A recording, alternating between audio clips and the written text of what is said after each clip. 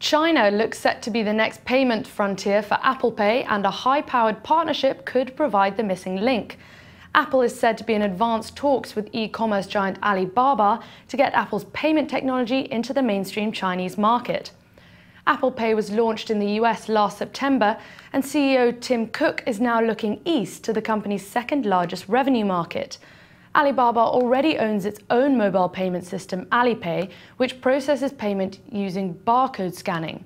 The near-field communication technology used by Apple Pay is currently dominated by China's state-owned credit card operator UnionPay. So while details of the partnership are still unclear, teaming up with Alibaba could give Apple Pay a much-needed boost in the market. For The Street in New York, I'm Martyn-Hemphill.